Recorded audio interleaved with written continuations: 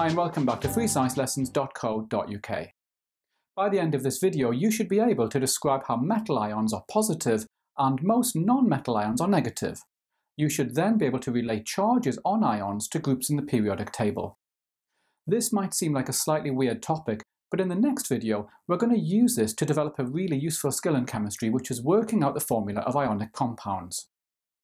Let's start with a quick recap of ionic compounds.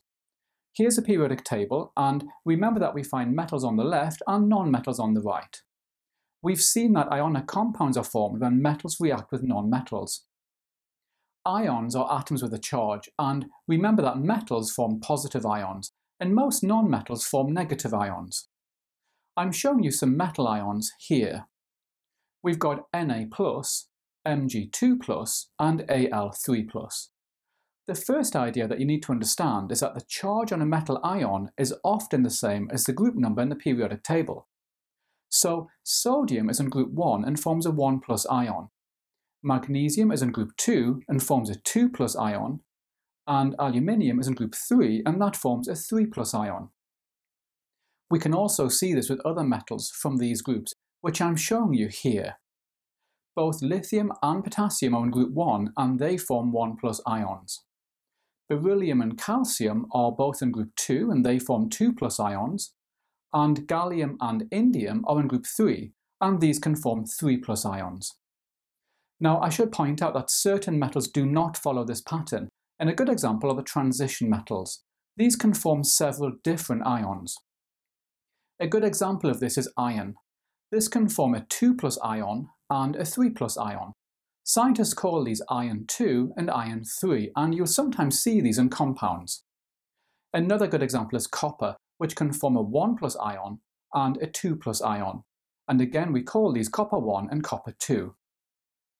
Let's take a look now at non-metal ions, and I'm showing you two non-metal ions here. We've got the oxide ion, O2-, and the fluoride ion, F-.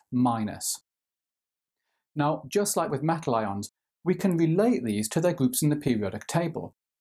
Oxygen's in group 6 and forms a 2- ion.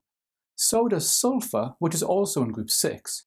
This forms the sulfide ion, S2-.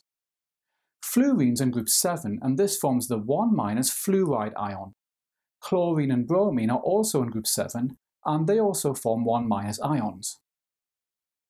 Now, there are some non-metal ions which consist of several non-metal atoms chemically combined, and we can see some of these here. I should point out that if an exam question requires you to use one of these ions, then you will be given the formula.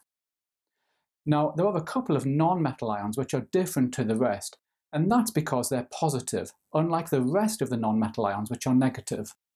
These ions are the hydrogen ion H+, and the ammonium ion NH4+. Again, you could see these in exam questions. I'm showing you here the ionic compound sodium sulfate, which has the formula Na2SO4, and calcium hydroxide, which has the formula CaOH2. In the next video, you're going to learn how to work out the formulas of compounds such as these. It's a really useful skill to learn and will help you a lot in chemistry. Okay, so hopefully now you should be able to describe how metal ions are positive and most non-metal ions are negative.